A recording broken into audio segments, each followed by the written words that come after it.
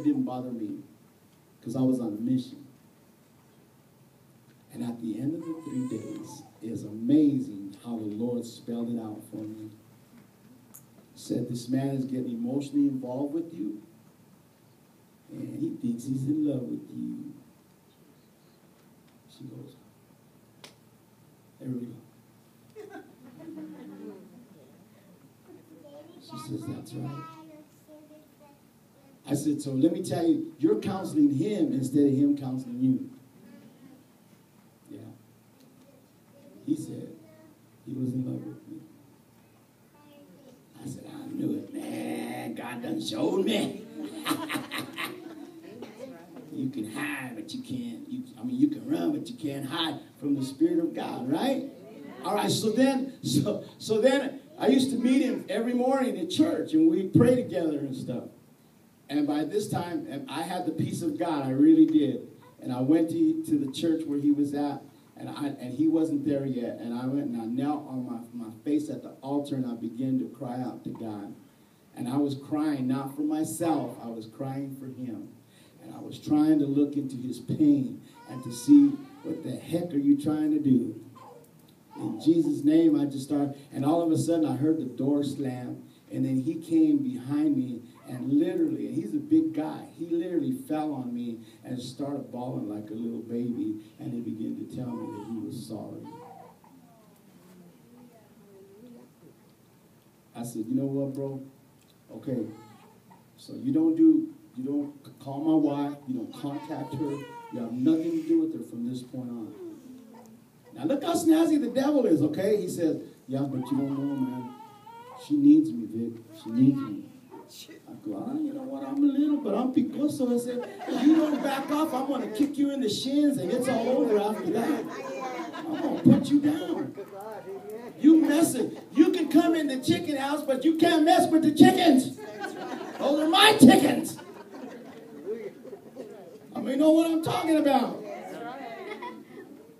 And that's why it says you have to be prepared in advance, and you have to be waiting. You got, because this devil, Chamuco Diablo, man, he's ready to eat you up. He's ready to take you down. He's ready to discredit your integrity. He's ready to discredit your character, and you can't afford that. I can't afford that.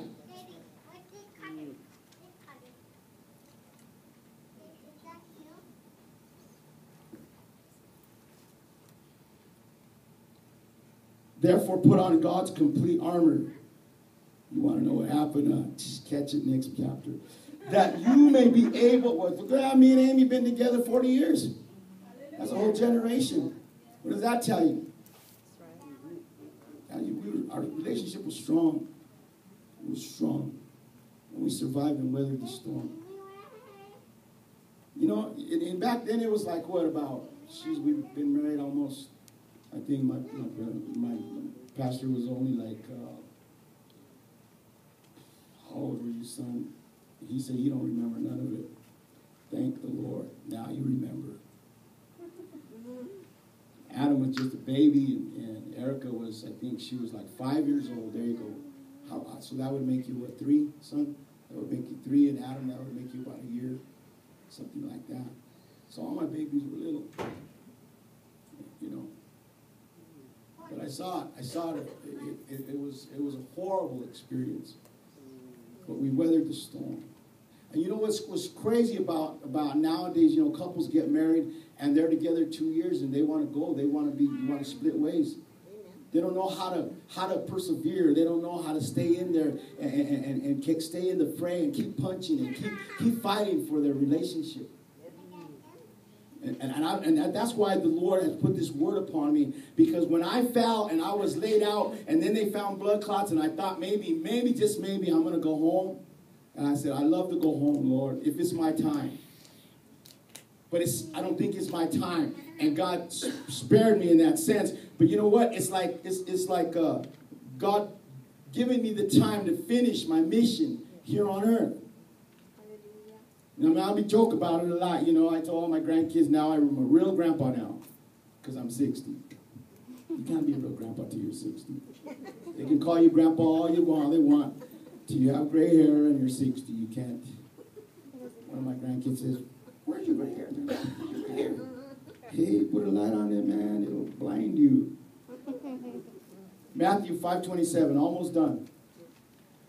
You have heard that it was said that you shall not commit adultery. But I say to you, everyone who so much as looks at a woman with an evil desire for her has already committed adultery with her in his heart. Well, one of the 10 commandments is thou shalt not commit adultery, right? And that's what Jesus was bringing out. But he says, I didn't come to do away with the law. I came to complete it.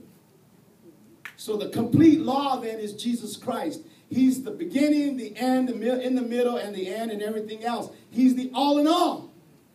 So he says to these Pharisees, you think you're all that because you're doing your stuff on the side and nobody's looking. But you know what? I'm looking straight into the heart. How many remember the message Pastor brought on the heart? That God looks inside the heart. And you're not to judge somebody from the outside appearance, but from what their insides is. What's going on the inside of their heart. And that's where we have to be careful, because Jesus said, let me take it a step deeper. Let me take it a little bit deeper for you. If you even look at a woman and desire her in an evil way, you've already slept with her.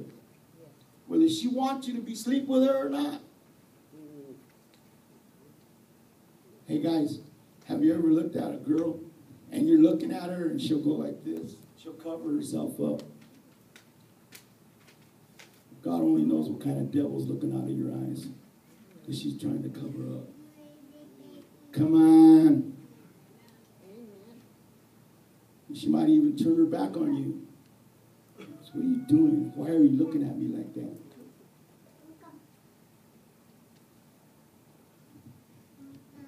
Shame on us. God looks deep.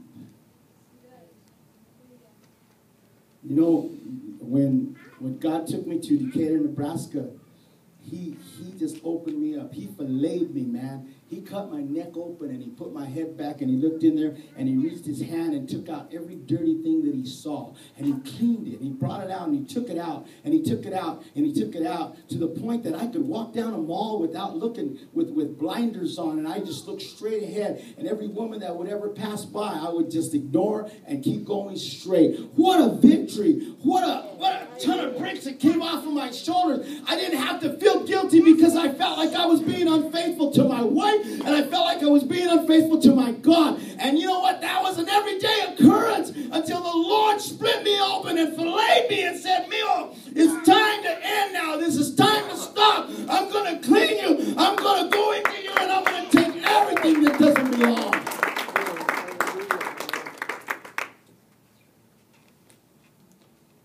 You shouldn't have let me fall in that little hole. So he says, if you even look on somebody, and it's not just talking to the guys, my sisters, he's talking about you too. You guys are just as evil as we are. Come on. I could tell you some stories, brother. Matthew 15:18, it says, but whatsoever comes out of the mouth comes from the heart. And this is what makes a man unclean and defiles him. What does, church? What's on the inside. For out of the heart comes evil, or come evil thoughts. And Amplified says evil thoughts and reasonings, and disputings and designs. I want you to look at that song, that word designs. Because the mind without God, and God can even be living in your spirit, but you know what? That mind is going 1,000 miles an hour. Amen. How can I do this? How can I get closer? What can I do? And it's the design. You heard God created you by design. And therefore he's made you a creator. So we create things. We can create things in our lives. So that's what scares me. Such as murder. Oh, here we go. Such as murder, adultery, sexual vice, theft, false witnessing, slander, and an irreverent spirit. No, an irreverent. Man, I wish I could. Oh, irreverent speech. You know, I've been around the body of Christ here, and you know, you can hear words like hell or the D word. Every once in a while, the F word will come out. If you have problems with that kind of language, check yourself, because you could be dealing with an unclean spirit. Because that's what's coming out, unclean speech, irreverent speech. So that goes right into the realm of swearing or cussing and using words that you're not supposed to. And I'm not even saying go into these and thous and, you know, and them and, you know, no, but you could talk normal. Okay, so that's what he's saying. So these are what make a man unclean and defile him. Almost done. But eating with unwashed hands does not make him unclean or defile him. But that doesn't mean you could smoke or drink. My sister said that means I could smoke. Last scripture, 1 Corinthians 10:3, for though we walk or live in the flesh, we are not carrying on our warfare according to the flesh and using mere human weapons. For the weapons of our warfare are not carnal or physical weapons of flesh and blood, but they are mighty through God for the overthrow and destruction of strongholds. That which makes you go against God is a stronghold. This is how it was taught to me, that when you're demonized, there's a demon in your life. It enhances whatever problem you have. It takes it to another level. I remember when I used to go to the Denver City and County with Brother Nate Avalos. He's passed away since, but he was cool. He mentored my son, your pastor. Because your pastor ended up in juvenile hall one time, and you know, Brother Nate went down there and talked to him and his best friend. They were both in juvenile.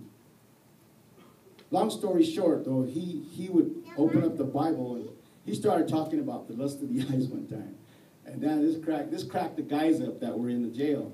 He says, you know how you go. You have to just know him, man. He was a ruffian. He was a street guy. And you know how you go, and there's a chick that walks by, man, and you look at her, and then you try to look away, and then you look at her again, and then you look away, and then you look at her again. He said, what are you not seeing after the first time? Why you got to look 2 more times? Once is enough. You don't got to look twice or 3 times or 4 times. Because if you do, he says, then you got a problem. And he didn't say it like I'm saying it now, but I'm making it more of a reality here that the devil has got a foothold or a stronghold on your life, and man, he's making you look nuts. He's making you go nuts. He's making you feel guilty. He's making you feel beneath your privilege. He's making you feel like you failed God. He's making you feel like you shouldn't even be serving the Lord.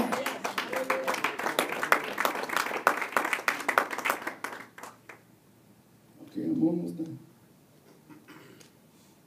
For the weapons of our warfare are not carnal, but they're mighty through God to the pulling down of strongholds. And then as much then as we refute arguments and theories and reasonings, the devil will have you reasoning all day long. The whys that it's okay to keep your devil, and the whys of how, you know what, that's just human nature. That's just the way we're made. And you can bring up all kinds of different excuses to bring before the Lord. But according to my Bible, what is yes, and what is no, and what is clean, and what is dirty, and what is darkness, and what is light.